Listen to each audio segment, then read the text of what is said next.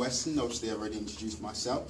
It's my privilege to be speaking to you about the Holy Spirit. We're going to have a lot of fun today, so don't be nervous or anything like that. I'm just going to launch straight into it. I'm supposed to have 50 minutes, and there's no timetable, so I'm just going to go for it, still within 50 minutes though. So what we're going to be doing today, we're going to be doing a study into the doctrine of pneumatology. What pneumatology is simply the fancy word for the things of the Holy Spirit, the study into the things of the Holy Spirit. And I'm going to very much start where the Bible starts in this, okay? So in the first book of the Bible, in the first chapter of the first book of the Bible, in the first verse of the first chapter in the first book of the Bible, it goes something like this. In the beginning, God created the heavens and the earth was without form and void, and darkness covered the face of the deep, and the Spirit of the Lord was hovering over the waters. So right from the very beginning, the Holy Spirit, the Spirit, was involved in creation and preparing what was nothing into being made into what we know and love, the earth and the universe. My second preliminary point is this, that the Holy Spirit wrote the Bible. The Holy Spirit wrote the Bible. To be sure, it was human beings that penned the Bible, but the Bible itself says that the writers were carried along by the power of the Holy Spirit. So we believe that this book is the authentic, inspired, perfect Word of God that the Holy Spirit wrote and loves. My third preliminary point is this, that Jesus Christ, Son of God, lived his life completely in the power of the Holy Spirit. That is massive. That is a massive point. Now, when I say that Jesus Christ lived his life in the power of the Holy Spirit, you might think that he did his miracles and his healings, casting out demons, all these kind of things, turning water into wine by the power of the Holy Spirit, and that would be true. But what Jesus also did is he did the less glamorous stuff in the power of the Holy Spirit. Things like loving his neighbour, loving his enemies, serving. Jesus did everything that he did in the power of the Holy Spirit. And in this way, he's our example. He's not our example in the sense that no one of us can go to the cross and die for the sins of the whole world. But in this way, he became flesh, was filled with the Holy Spirit, what Alan was talking about earlier, so that we, who have the Holy Spirit available to us, might go forth and do the works that he did. Jesus himself said, those that follow me will do the works that I've been doing, and greater works they will do, because I'm going to the Father. Those are my three introductory points, really important. So who's the Holy Spirit? Who is the Holy Spirit? What's he like? First of all, I'll just start off by saying this. Alan's done a great job already, but the Holy Spirit really is no one to be scared of. He's not to be feared. He's not to be made nervous. The reason I say that is just because I just feel that there may be one or two people here that have struggled with some of the things that they might have seen in the name of the Holy Spirit, some of the things that they might have seen online, YouTube for example, some of the things they might have seen in other churches, families' churches, previous churches, and it's made you kind of nervous, some of the things done in the name of the Holy Spirit. But I will just say to you today, don't be afraid. Don't be afraid. The Holy Spirit is the best friend you'll ever have, as Alan has already said.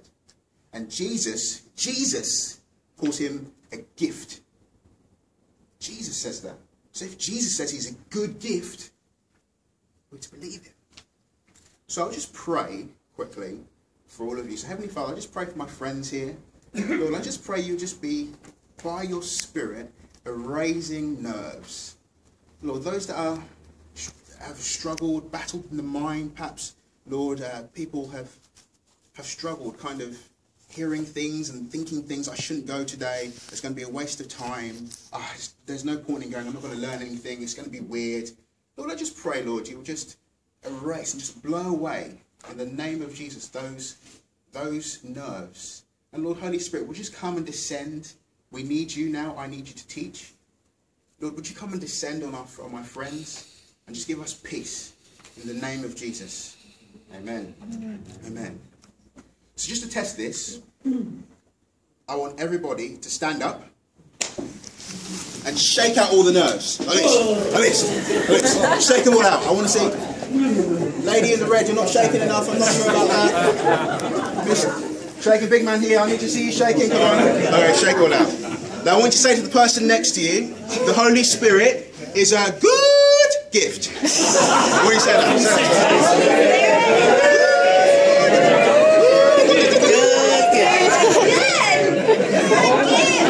Woo, Bev's going for it. Look at that. She's going for it. Hallelujah.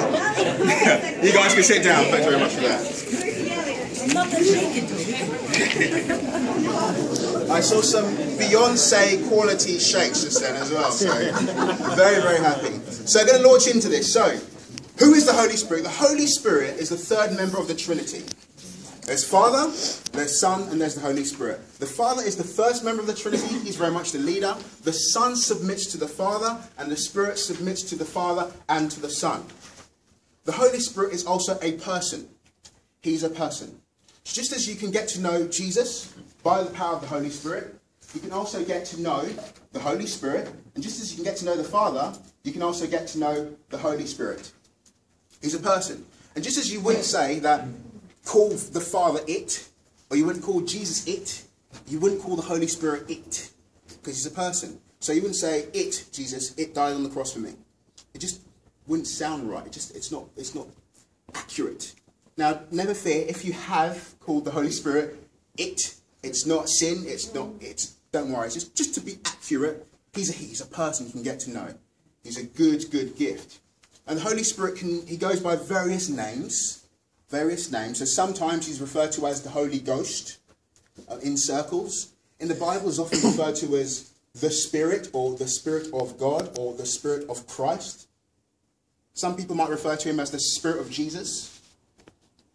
We're talking about the same Spirit. The same Spirit. It's fine. There's one Spirit in all the earth. One Holy Spirit in all the earth. So there's not many Holy Spirits, there's one. There's one Holy Spirit. And often in the Bible, the Holy Spirit is represented, metaphorically if you like, as water, as springs, as fountains, as rivers. So when you see in the Bible, in the Old Testament or the New Testament, some referring to water, it may be that the spiritual principle behind that is referring to the Holy Spirit. And we'll be talking about that more in just a moment. The Holy Spirit, we believe, is God. He's God. He's equal to God and Jesus Christ in power and in might. But as I said, he just submits to the Father and to the Son. And every single person who is truly a Christian has the Holy Spirit living inside of them. Period. What we're going to be talking about a bit later is the baptism of the Holy Spirit, the filling of the Holy Spirit, kind of like getting a big portion of the Holy Spirit and pouring it all over you, if I can use that sort of language. But every Christian symbolically has more than symbolically, really has the Holy Spirit living inside them. And in a person, in a Christian, there are two spirits. Two spirits. So there's your spirit. Your spirit is what makes you you. Your spirit is what you see now, what I'm doing. That's the spirit of Toby that's doing these movements, okay? That's my spirit. It's a crazy spirit, yeah, I know. But also, as well as your spirit inside you have the Holy Spirit. And the role of the Holy Spirit is very much to be working on your spirit over time through the process that we call sanctification. We're working on your spirit, making you more and more like that of Jesus Christ. It's a process. And you have two spirits inside you. So what's the big idea? What's the point of all this? What is the point? What is the role of the Holy Spirit? This is massive. The role of the Holy Spirit is to glorify Jesus. That is the role of the Holy Spirit. That's what he does. That's what he does. He loves to glorify Jesus. What does it mean to glorify? It's one of these words that we hear often in church circles. Worship. What it means to glorify is essentially to show Jesus Christ as being awesome, as being worthy of all praise, as being the great treasure in all of the universe and beyond. To show him to be the King of Kings, the Lord of Lords, the Good Shepherd, the great high priest, the leader of the church. To show Jesus to be who he really is. The Holy Spirit's not like a used car salesman that might come up to you and sell you a car and he says it's amazing but really it's quite naff. The Holy Spirit he reveals how awesome Jesus Christ really is. Why? It's a good question. Why? See, the Holy Spirit wrote the Bible. And in the Bible it says concerning Jesus that nothing was made that wasn't made through Jesus Christ.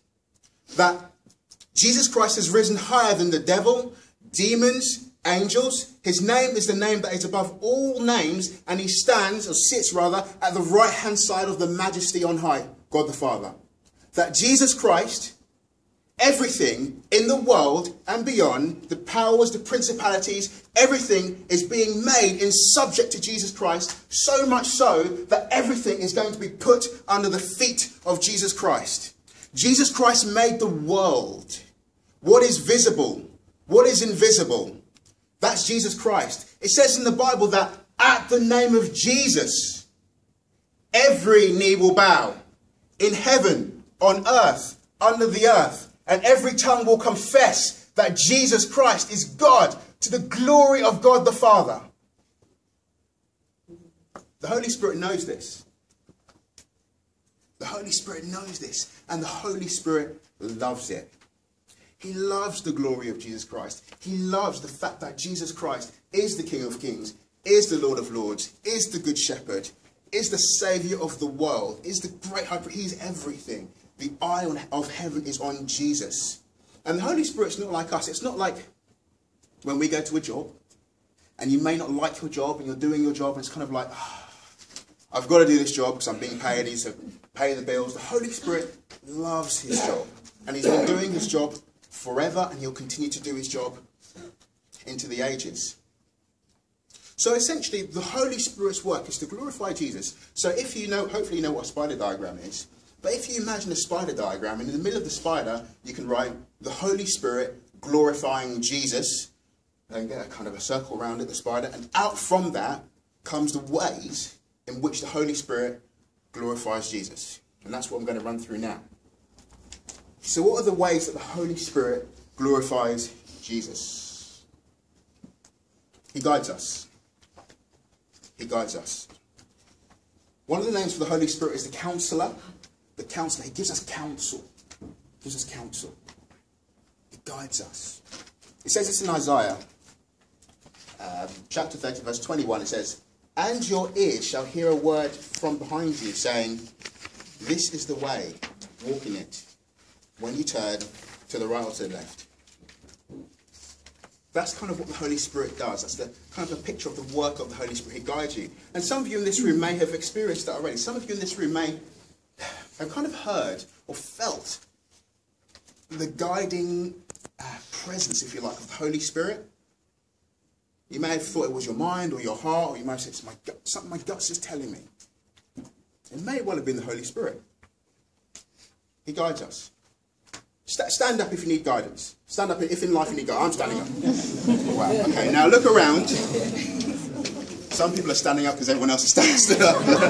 But look around. Now, look, over there is a guy called Alan Preston, right? He's been an elder in CCK for 100 years. He's been a Christian for 150 years. And he's standing up saying even he, a senior leader in the church, needs guidance. We're all in the same boat, aren't we? Aren't we? Yeah. We're all in the same boat. Feel free to sit down.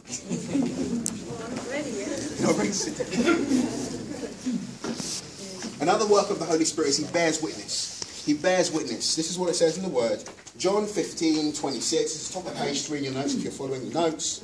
"But when the Helper comes, whom I will send to you from the Father, the Spirit of truth, he will bear witness about me." He will bear witness about me. Have you ever been in a situation where you've been with colleagues or co-workers or people you work with or family or friends or on the bus, and wherever really, and you've heard someone kind of run down Jesus or kind of run down the church or God. Have you ever been in that situation? Yeah. One or two of you seem to have been. And have you ever been in that situation? Something kind of inside you kind of rose up. Perhaps even a kind of a righteous anger, a kind of frustration. You just kind of want to say, no. That's not right. That's not true. No, that's not my friend Jesus. He's not like that. Or it may well have been that was the Holy Spirit. See, because I reckon that the Holy Spirit is at work in your life, perhaps more than you realise. Which should be a really comforting thought. See, that the Holy Spirit will help you to bear witness about Jesus. So he won't just give you the desire to want to speak. The Bible says he'll also give you the execution. He'll give you the execution. And it goes further than that. It doesn't just say in the Bible that he'll give you the execution. The Holy Spirit will give you the words to say. Some of you will say this: I'm not very good at speaking to people about Jesus. I just don't have the words. And when I do speak, it's just I speak very quietly. My voice is all shaky. My hands are kind of quivering a bit. And sometimes I quote the wrong scriptures and I just say the wrong things. And when I do speak, I'm getting kind of 100 questions back at me, criticisms about why I shouldn't believe in Jesus Christ, why it's completely wrong. But the good news, friends, is that actually the Holy Spirit will help you bear witness. So, it doesn't say the Holy Spirit will give you eloquence. It doesn't say that. It says to help you bear witness. So therefore, if you're the most eloquent person in the world and speaking to someone about Jesus, whoever it is, if the Holy Spirit's not there, exactly that. But, if you say a few words and you fumble over those words and you think that you've quoted the wrong scripture or given the wrong citation, if the Holy Spirit's with you, which he will be, it's going to make an impact in that person's life. Friends, it's not the eloquence of the speaker, it's the power of the Holy Spirit. It's the power of the Holy Spirit. So you can feel like, do you know what, I'm not a great speaker, I'm not good at evangelizing, telling people about Jesus Christ. But actually it's not about the eloquence, it's about the power of God. And if you've got the Holy Spirit, which you will have, he will help you bear witness. It's kind of like Jesus on trial before the whole world. On trial before the whole world. He's in the dock. And Jesus is here. He's saying, right, he's made these claims before the judge, who is whoever kind of you're speaking to. And he's calling witnesses. You, come and defend me. This is your time. I call you up. Come on. Tell the truth about me. Are my claims true? And you're over here saying, yeah, they are true. That's how the Holy Spirit will help you bear witness. You're the witnesses of Jesus. He's on trial, if you like. He's not really, if you know what I mean, but in this analogy he is. He'll help you bear witness. And the Holy Spirit will, essentially, he'll help you. It's called the parakletos. In the Greek, it's parakletos. It just means, we translate that to paraclete. What that essentially means is the one called alongside of you. A helpful, an easier way of saying is he helps us. And this is what Jesus says. He says when the helper comes, who is the Holy Spirit. So he helps you.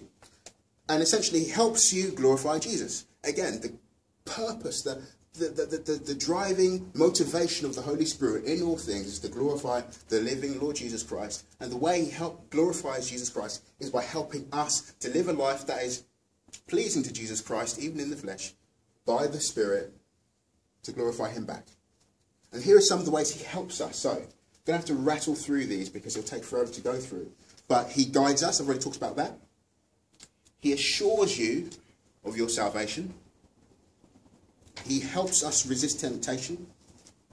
He seals you and is a deposit. He helps you please Jesus. He gives us joy. He convicts us of sin, righteousness and judgment. He convicts us. He helps us pray. He helps us worship. He leads us into all truths. He gives us understanding of spiritual things. He teaches. He brings to mind scriptures. He gives us peace. He gives us life and vigor. He gives us spiritual refreshment. He gives us courage and boldness. He gives us a desire to obey Jesus. He strengthens us. He gives us increased freedom. He converts us. He doesn't get jealous. And he gives you power. That's a long job description. Why am I saying all this? There are some of you here who have struggled with Bible study. You found it difficult to understand the truths in the Bible, and you found it boring to even pick up the Bible. There are some of you in here that have struggled with prayer. That you feel like nothing's getting done in prayer. You don't really feel like praying. There's some of you in here that have struggled with worship. That you go to church or group and you see everyone raising their hands, jumping up and down, and you think, I just don't see it. There are some of you in here that have struggled with courage. And you feel, do you know what, I just chicken out every time someone mentions Jesus, I have an opportunity and I just can't take it. I'm just not very courageous, I'm not very bold. There's some of you in here that struggle for joy. Perhaps you have depression or have depressive episodes. And as a result of these things, you've heard, you're no good. As a result of these things, you've heard, try harder. As a result of these things, you've heard, you're not a Christian. As a result of these things, you've heard, God doesn't love you. Well, I've got some good news for you. Those are lies. The Holy Spirit is here to help you. He's here to help you do the things that you can't do. He's here to help you. If you struggle with boldness, the Holy Spirit will come upon you to be bold, not bald, bold. Help me, Lord. Alan is full of the Holy Spirit.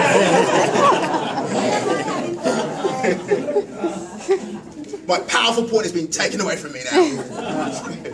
No. The Holy Spirit will come upon you to be bold. If you struggle for prayer, the Holy Spirit will come upon you and help you to pray.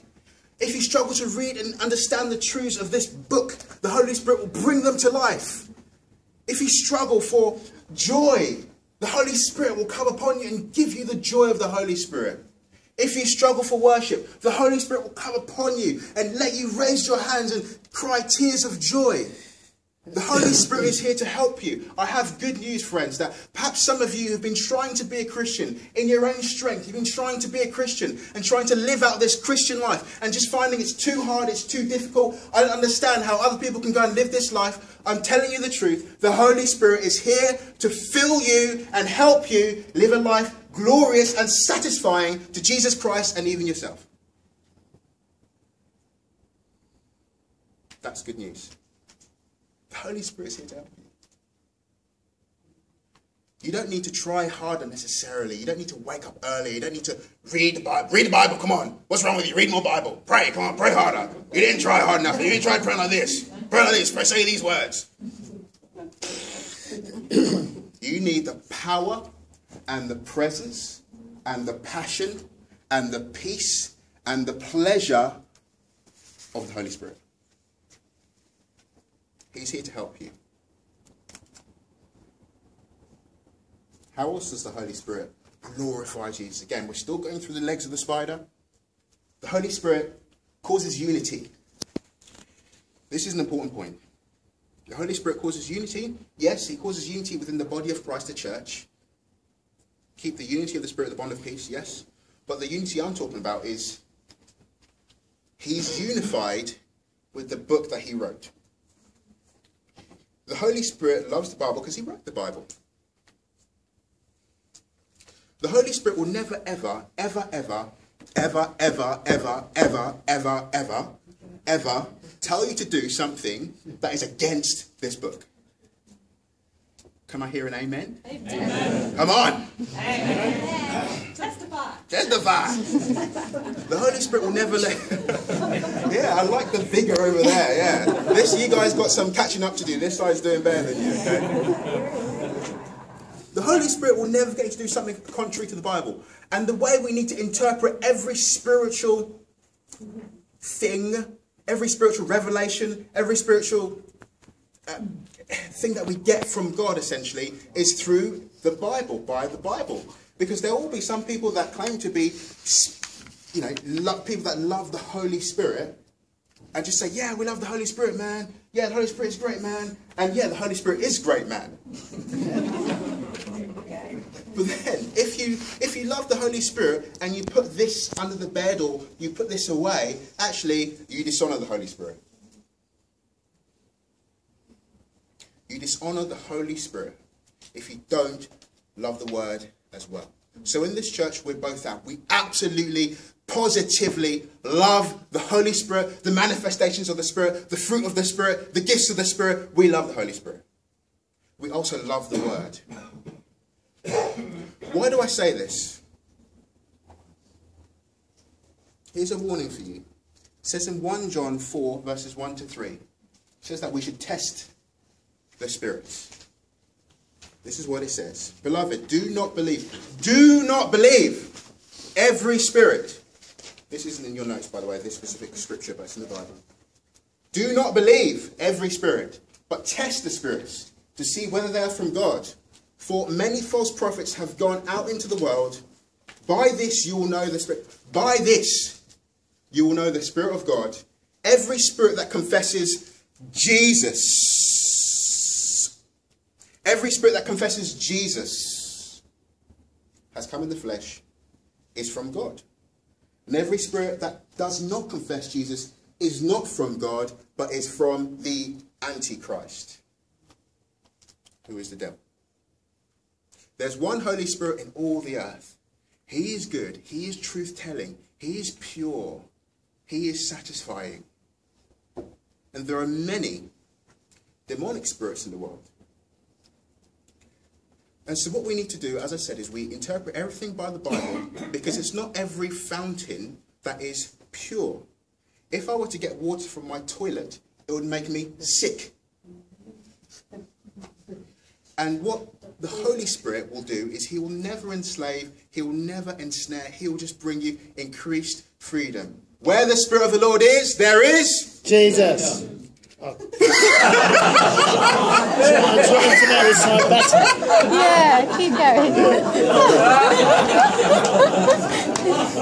Nearly there. Freedom. But where the Spirit of the Lord is, there is also Jesus, obviously. Yeah. That's the right answer. But what I was thinking of was freedom. Freedom. Where the Spirit of the Lord is, there is freedom.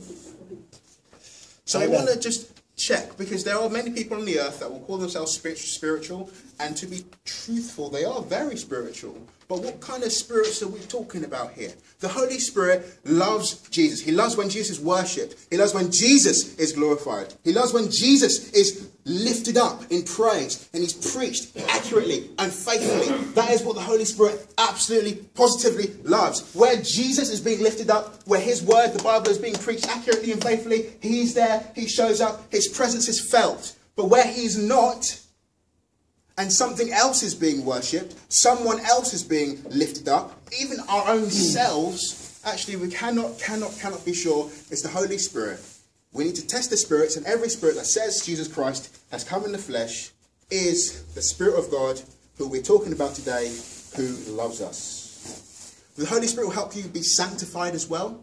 Again, I mentioned this earlier, but the Holy Spirit will help you become more and more like Jesus Christ. It's a process, the process of sanctification. It means just growing in God, Here are the fruit of the Spirit. So you grow in God, and the Holy Spirit has certain fruit. We call them the fruit of the Holy Spirit. There are 9 listed in the Bible. Love. Joy. Peace. Peace. Patience. Patience. Kindness. Kindness. Goodness, faithfulness, gentleness, and self-control. Wow. Against such things there is no law. Those who belong to Christ Jesus. This man should take the preach, you know what I mean? He knows more than me. Okay, well, there you go. Good man. I don't know what to do now. Love, joy, peace, patience, kindness, goodness, faithfulness, gentleness, self-control. Against these things there are no law. So, a Christian, through the process of sanctification, will be growing in these 9 fruits, day by day, year by year, going from one degree of glory, it says in Romans, I believe, to another. We're growing, we'll be getting more and more like Jesus. And these fruits essentially are a description of our friend, our great God and Saviour, the mediator, Jesus Christ. It says this, again, love. Think about Jesus, love. Jesus was full of love. He was full of joy. He was full of peace. He was full of patience. I love that one. I love that one. Full of kindness. Still is today. All these things he still is today. Same yesterday, today, forever. Patience, goodness. Jesus is full of faithfulness, gentleness, and he's controlled. He's not erratic. So you will, through the process of sanctification, be growing in the gifts of the Spirit. Hallelujah. The Holy Spirit is the one that sanctifies us with the word. And to be sure, as long as you're, I would say, attending church, coming to small group, just being committed, being honest in the groups, repenting of sin, you'll be growing in these wonderful fruit of the Holy Spirit. So what's the big idea? What's a big idea? What am I trying to communicate here? What I've outlined thus far is how God, the Holy Spirit, relates to us today. But it was not so before Jesus came. Jesus is so important that the whole world's timekeeping revolves essentially around him. BC, before Christ, AD, Anno Domini, the year of our Lord, is what it means. Jesus Christ came. He splits the whole thing. What the Bible calls this is OT and NT, Old Testament and New Testament. The Old Testament is the old way that Jesus used to relate to his people, that God used to relate to his people. The New Testament is the new way that God relates to his people. But in the Old Testament, they didn't have the experience of the Holy Spirit like we do now. So now you can enjoy the presence of God by the Holy Spirit, the presence of Jesus by the Holy Spirit, anywhere in the world. On the bus, or the plane, in your room, on the street, wherever, you can experience the presence of the Holy Spirit. But before, that wasn't the case. The Holy Spirit will come upon certain people for specific tasks, for specific purposes, for a specific season. You have to be special. And if the commoner, like you and me, wanted to go and experience the presence of God, they'll go into what